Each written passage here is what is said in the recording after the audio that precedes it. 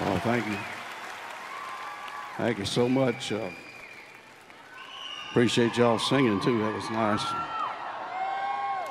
Country music's been real good to me, and I fell in love with it when I was a young man.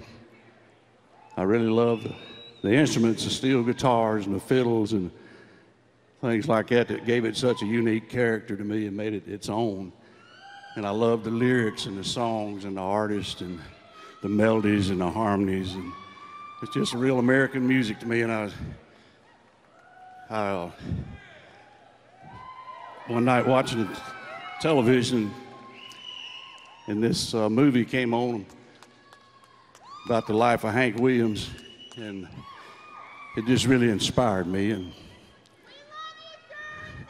And I came to Nashville with nothing. Gary's talking about 3 chords and the truth. Mine was more like 3 chords and a prayer. But hung in there. The prayer got answered a little bit. But anyway,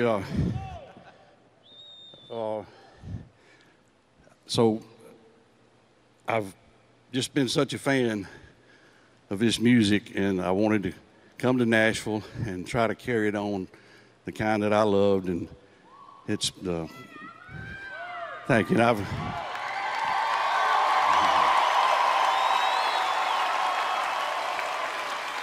And as my mama would say, I'm so blessed, and I have been so blessed. And I've had a great team around me my whole career that have helped me, and great songwriters, and just I've been so fortunate to have all that to help me get this far.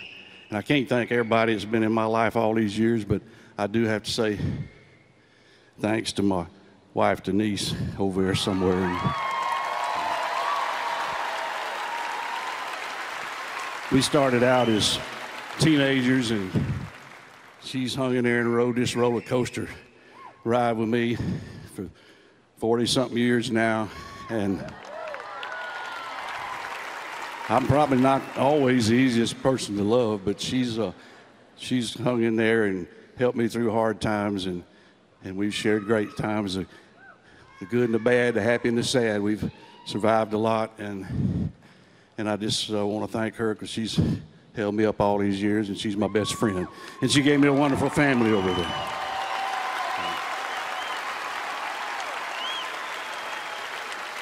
So thanks again to the CMA and all the wonderful fans I've had all over the world. Appreciate y'all. And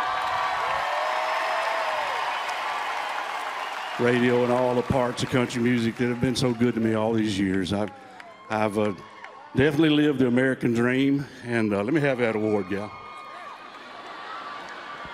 And I'm still living that honky-tonk dream, y'all.